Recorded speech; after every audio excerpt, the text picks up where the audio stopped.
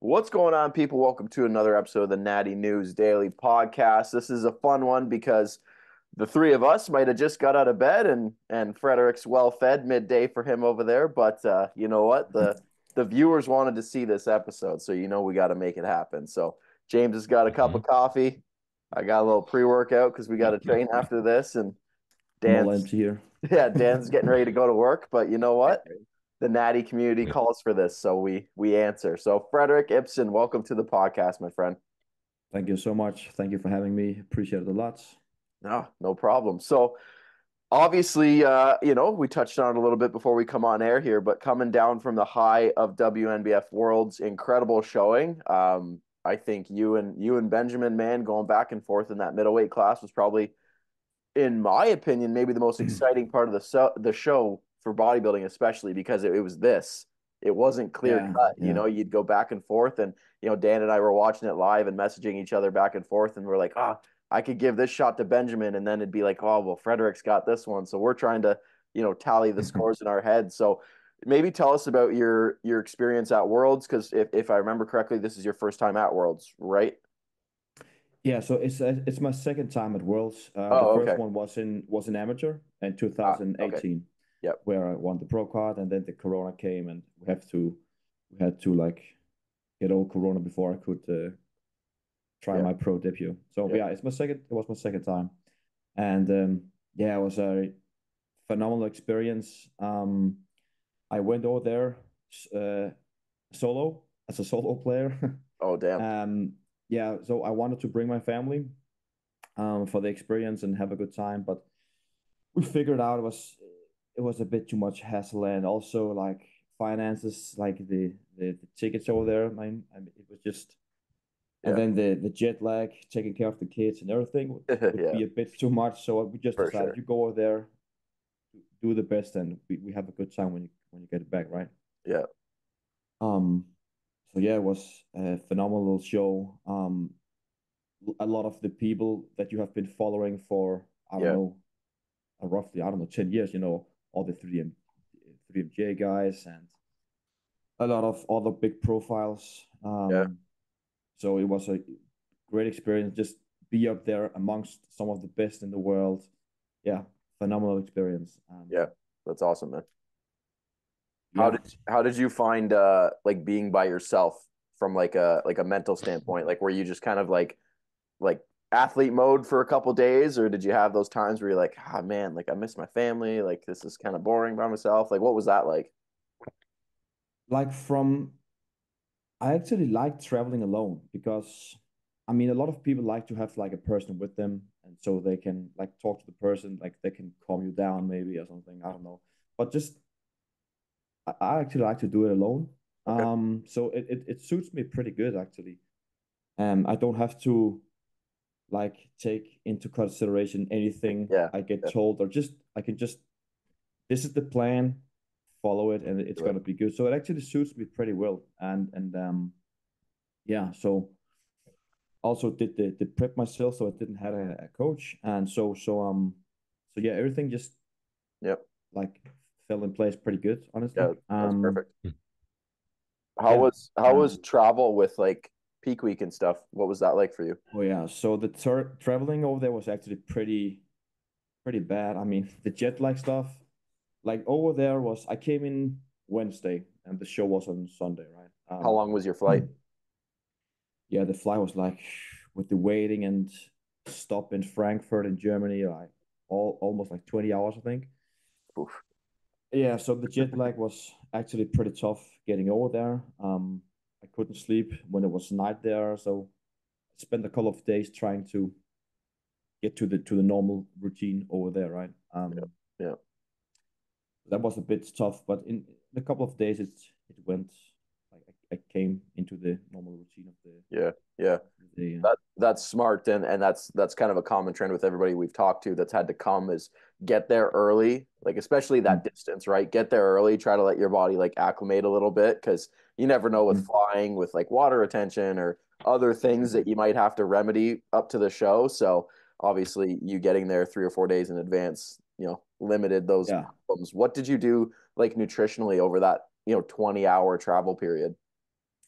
Yeah, so I did like my peak week protocol is I did, let me think. So I did a fat load, like where I'm just completely emptying myself from carbohydrates, right? So fat loading, very low calories. Um, so when I got over there, and I did that on Monday, let me think, yeah, Monday, Tuesday, and Wednesday. So the last travel day was just horrendous. Um, but then to like to hit it, so when I got there, I could start carb up, and really fill out the frame with water and carbohydrates and calories in general. Um, and it worked pretty good, honestly. To super compensate that good filled Mhm. look on stage on Sunday. Yeah, Spilled a little over like the classic, a little spill over maybe Saturday where I like did some damage control, yeah. lowered the calories a little Pull it bit, back. and yeah, pulled back a little bit, and it worked all right, I think. You look Yeah, great, so it did. It worked Yeah. just fine. it worked all right, right? Yeah, it was good. It was good. Excellent. So you're Is that the same protocol you've done in the past, or was that new to you? Actually, it's something I did with my clients the last two seasons. So 2020, yeah, 20 this season, sorry, because they started earlier. So this season and then 2022. And it's just something that worked pretty well for my clients and myself as well. Mhm. So this it kind of gives you this you go into this tunnel vision. So instead of just maybe, I don't know, front load or back load, you do this a bit more hardcore, like emptying yourself big time and then just push really hard. Like I have clients doing 1,000 carbs 2 days in a row, maybe. Yeah, some even did three, and it's just it kind of giving them it gives them a lot of drive instead of this slow filling up. So it's something that worked well. Yep. Um, it's not the way to do it, but I found it pretty useful the last two seasons. And it worked on pretty much everyone I did it with. What did you do for So yeah, carbs before the show? Like, what was your totals? like oh man, I did just the first day, Wednesday, I did just under 1,000 carbs, and then I think a Oh, wow. Thursday I loaded with approximately 300, I think, so 700, and then Friday 600, I think. A bit spilled Saturday, and then did some damage control, lowered it to, I don't know, maybe 350 or something. And Okay, so you did like a big hit at the beginning and then kind of yeah, monitored as needed. Okay, exactly. Yeah, interesting. Interesting. exactly. And yeah, I think like the patterns I've watched, like both with my clients and also my colleagues' clients, that I think a lot of people they hold too much back in the carb because they're maybe too afraid. I mean, Yeah, obviously we all different, and some can like deal with a lot more carbs than others, but I think mostly um doing this hard carb up. If you did your groundwork, obviously, man, it only works if you're like yeah, at low body fat percentage and you're not like fat and stuff. yeah, Yeah, it works really well. I see better results like when you truly like carb up instead of being too afraid. That's just my opinion, at least. yeah, Yeah, yeah. We're all coaches at some realm yeah, or another. I'm sure James can probably echo this too, but it's almost like, especially with maybe a first timer, that like you oh get yeah, them in that really crisp condition, and you're like, I don't want to push you too far because I don't know where that sure. ceiling is. And it's like, well, especially if they're a smaller framed, like some of my athletes are like bantams and lightweights. I'm like, well, I'd Sure, rather bring you in like diced because if you sure, spill, you're just going to look small now. Whereas if you're peeled, even if you're not bursting at the seams, you're still going to out condition guys. So I absolutely. agree with you though, because I had that experience with Cliff last year where he pushed me like Oh yeah, way more carb than I'd ever done in the past, and the look was oh yeah, amazing. But that's like I trust his judgment full force. yeah, Whereas, Mhm. for me with clients, now that I'm working with some of them for multiple seasons, I can get a bit better gauge on things. But that first time or two around, I'm always, like you said, a little bit hesitant to throw sure. 800 at them right out of the gate because Makes a lot of maybe sense. 550 was their sweet spot. For sure. Like Cliff Mhm. does that. Like he's actually known for the Yeah, hard. very hard carb-ups, right? Yep. Yep. Yeah. That's what we did last year twice. We did basically no carbs for Monday to Thursday, and then the Friday was like that 9 to Yeah, 1,000, yeah. and then Sure. Saturday was like I remember I weighed in Friday 149 fully depleted, and then stepped on stage Saturday 158. I was just like, Oh yeah. oh, I was Boom. ballooned right up, man. It was wild. Nice. For example, like when we talk about carb, for example, Dirk, uh, um, like Nunez client, Yep. you know Yep. Dirk, yeah, Oh yeah. obviously. He did a very like slow carb up, Yeah. like His just to his was keep it very just yeah. very slow and just, and I think that's how they do it. They like to do it, the protocol in 3DMJ. They don't go very hard. And he had that, like he won so much because he had like probably the most shredded look on stage in this WNBF. Yeah. So they probably played it safe and they could, I mean, it turns out pretty good, right? So Yeah. Yeah, he did all right. he did all right. So Talk yeah, about your training a little bit. I was trying to dig more info on you on Instagram, but you're not a super like social media dude. You get the posing true. videos from time to time. I'm trying to Yeah. find stage shots of you, and I can't find them anywhere. So give No, some that's insight true. as to your approach with training. Yeah, Balancing bodybuilding with your life. Obviously you got sure, kids now, so can you just talk about your life within bodybuilding? Because I don't know sure, a whole lot, and I'm sure most people don't, but would love to know. sure. Yeah, so I'm lucky that I work as a personal trainer, have been doing it for since 2016. So In person my or my online? both actually, both in Nice. person and also online. Yeah. Okay. So that have allowed me to make sure I can give 100% to my bodybuilding career as well on the side, because I have a lot of flexibility. As you know, Yep. as a personal trainer, we have a lot of flexibility.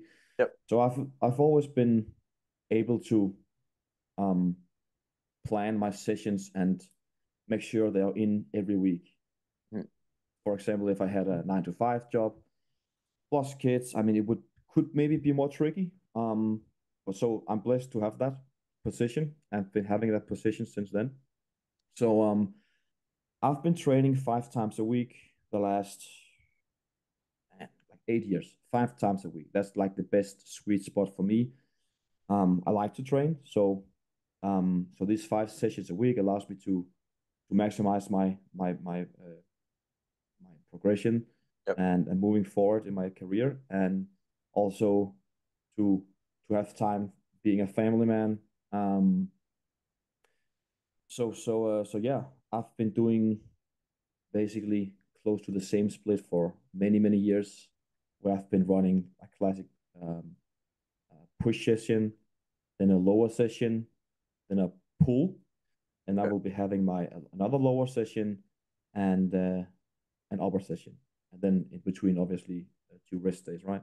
Yep. Um, and I've been working well, and my the way I like to train, and like obviously thinking back to maybe 2016 to now, I've obviously developed more like knowledge, like how to put together a more structured, Yep. intelligent training structure. And I like to, let's call it like a hybrid. So some of my bigger exercises are maybe reps in reserve structured. Okay. Yep. So um, I usually train for 6 weeks, sometimes deload in week 6, and then then update my meso cycle, right? Right. Right. And then also have a lot of my most of my accessory work, like smaller muscle groups, raises, bicep, triceps. Yep. Some of some of the cable machinery is just pure high intensity. Yep. Just Just go. go, yeah, just go as hard as I can. And then just trying to really develop my skill set in terms of being very precise in my execution. Just like the tempo is standardized, and my range of motion is always the same. Try to not train my ego, but train the actual muscle. Like these combination of things Yep. Yep. have developed a lot the last 3 years. How old are you, So by I the way? think I'm 33. I'm 33 years 33. old. Yeah, okay. Yeah, I'm It's old. fun. It's funny. I just want to touch on that. It's funny you mentioned because I've noticed just within myself, but the circle of natural bodybuilding that we're in is that now that all of us are like between that, 27, 28, 29, early 30s, I can see us all shift our training to like more calculated and control, less go in there and beat my head off the wall. And whether that's just kind of a because it's interesting that like I've seen us all do it together in that again in that age bracket where it's like late teens, early 20s, we were going in there and just beating the shit out of ourselves, didn't care. Sure.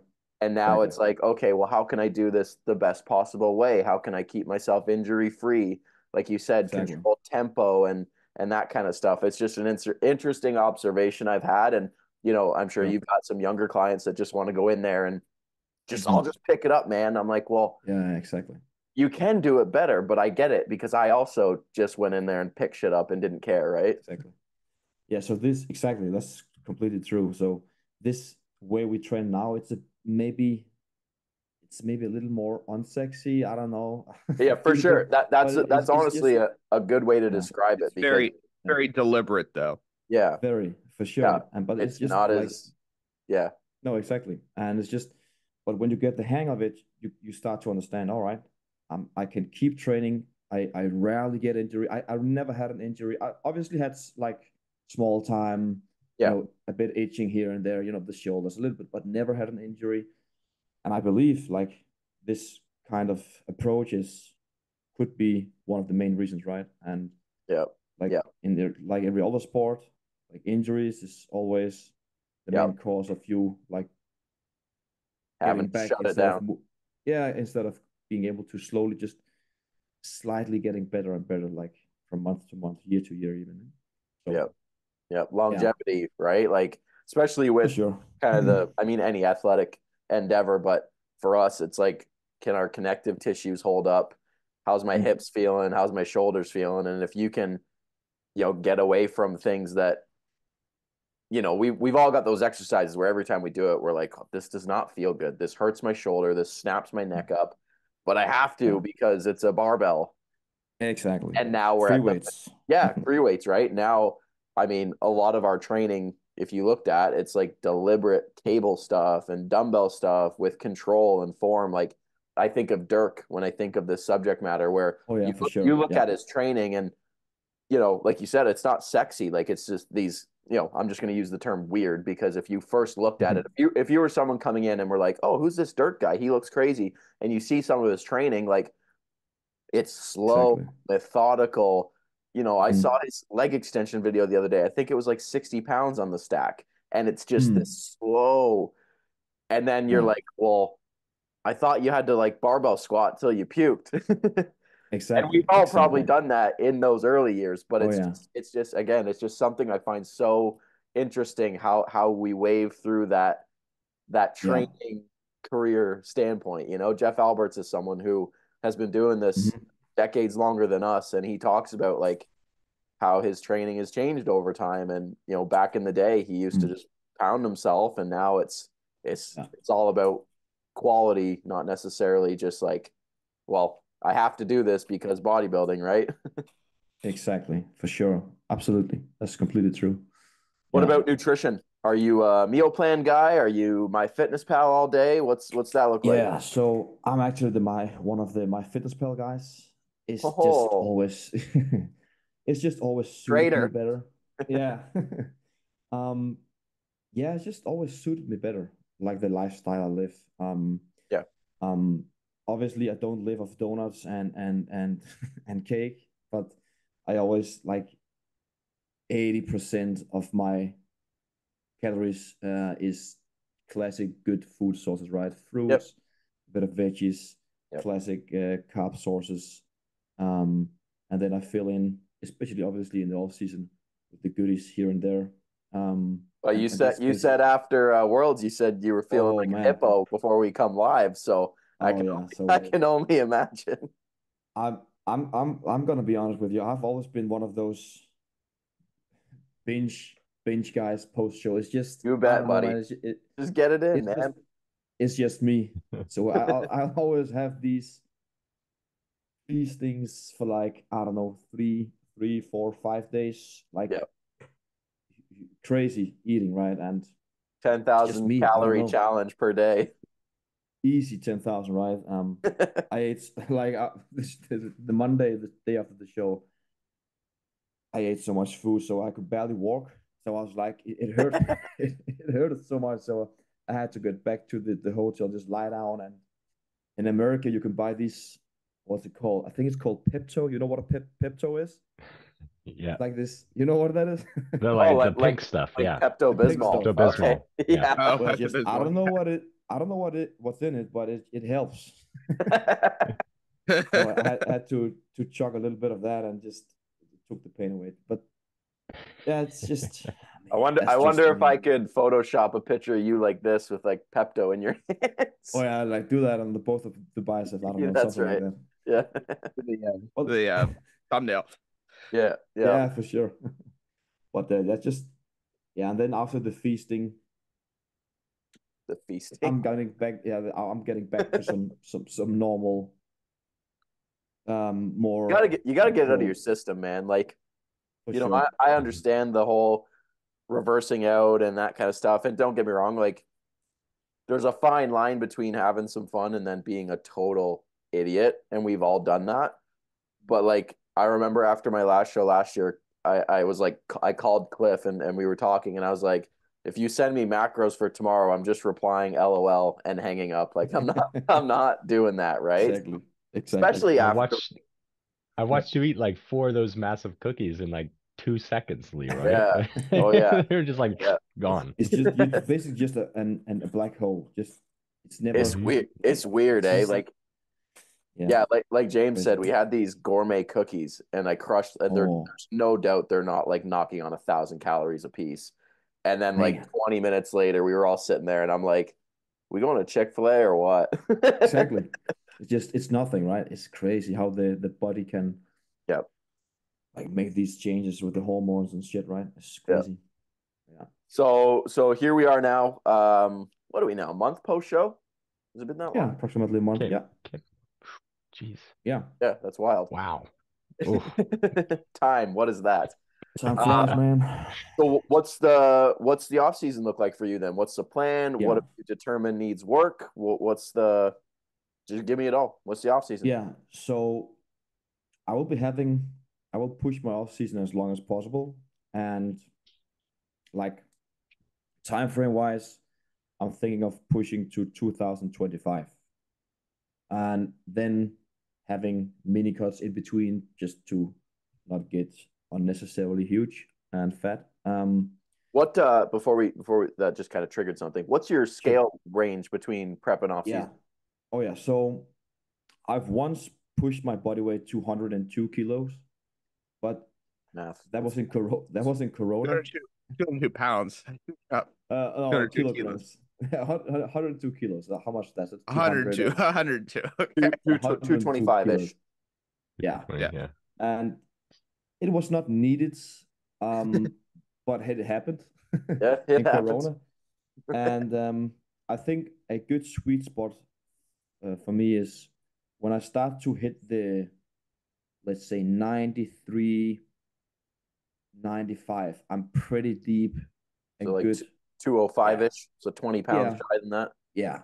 Like when I start to get in that um range, yeah, I'm good in off season. And from there on up, it's tough because Yeah. eating, and that's probably the hardest part when you truly get to that deep off season. Um so yeah, right now I'm around 87 kilos, just under 80, like depending on when I ate my last meal Yeah. day It's like before I wake up. Yeah, so 80, buck 90.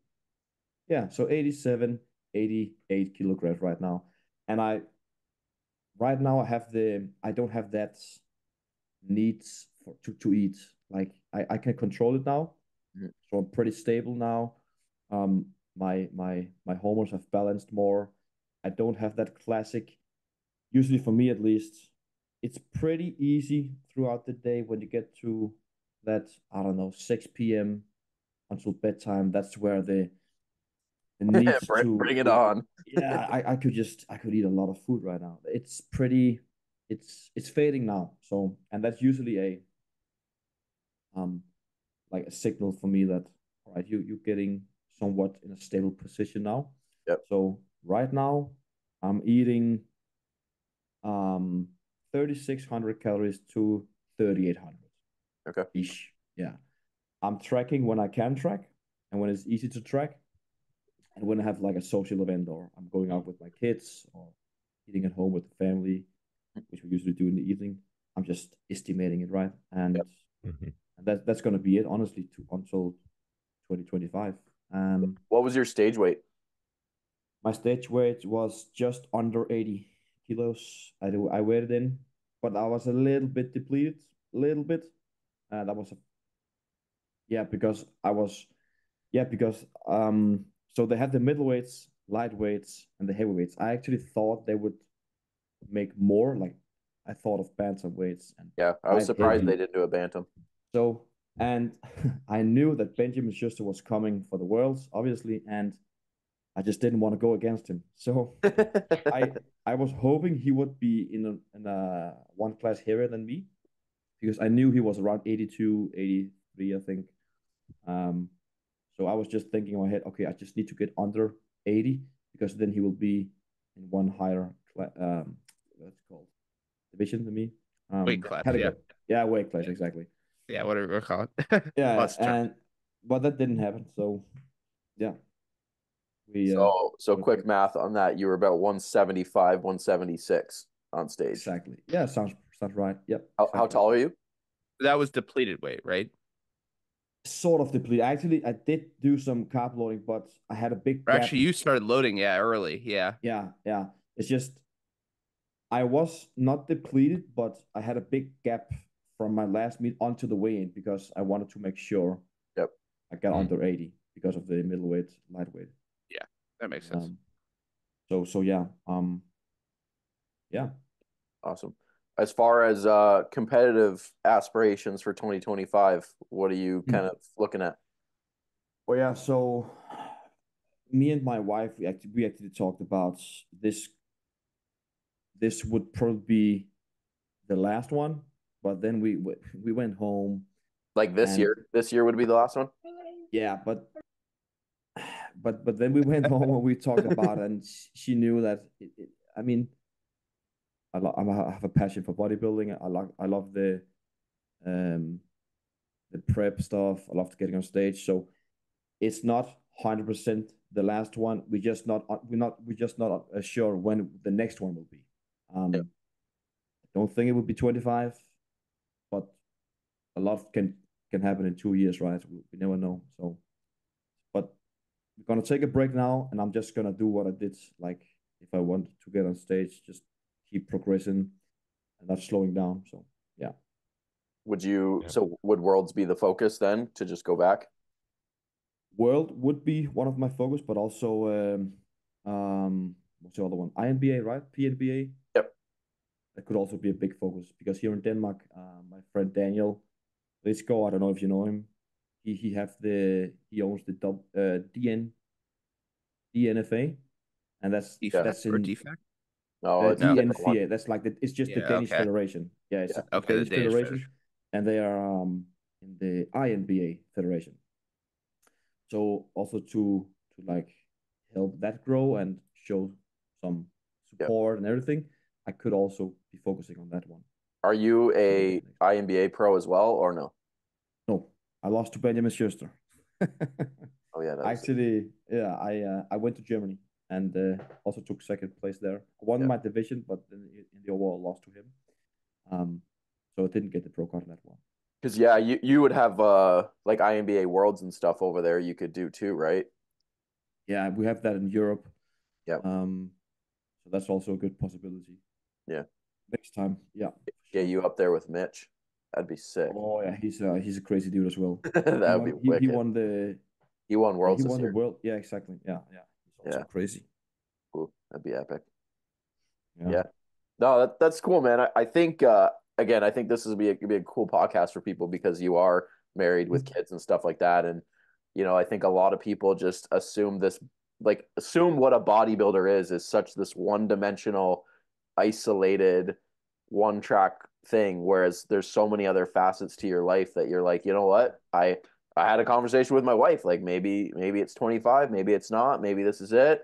And balancing that with kids and work and all this kind of stuff, not being married to a meal plan because you're like, you know what, for dinner tonight, we'll figure it out. Like, I think that is such an important subject matter to get across because, we work with people, we live this world, and we see kind of people just like, I see clients that are like, man, like I'm getting clients that are messaging me stressing about Christmas.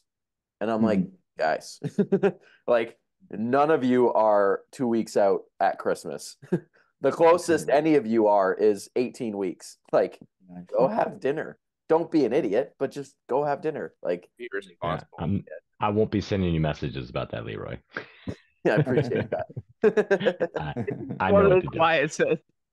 Yeah. Yeah. No, but no, I love it too, because the thing about our sport, not competing is probably more beneficial for you as an athlete, right? People say like, well, I don't know when I'm going to compete again, or I don't know like when the next season will be. And people see that as a negative, like, oh, he's retiring, he's semi-retiring, he's going to fade.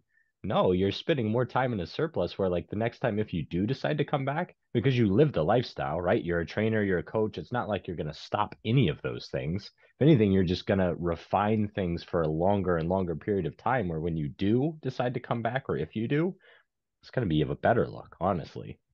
Absolutely. Exactly. We build a physique in the off season, right? I mean, for sure. Right there it is. Yeah.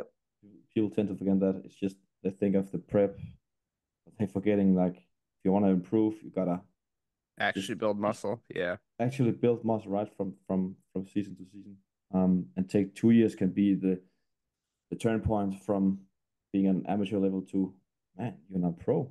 You did your off season well. You spent your time just in the training session good. You tick the boxes. I mean, yeah. Yeah. I wholeheartedly agree, man. I think that's a good way to close this out. We appreciate you coming on, man. Thank you, man, so much. If people want to follow you, if they want to stay up to date with everything you're doing, where's the best place for them to find you, man? Instagram. I think Instagram. Yeah, Ipsen Fitness on Instagram. For sure. Perfect. Yeah. All right, people, if you enjoyed this episode, let us know. Give it a like if you did. Don't forget to subscribe for future episodes, and we'll see you guys in the next one.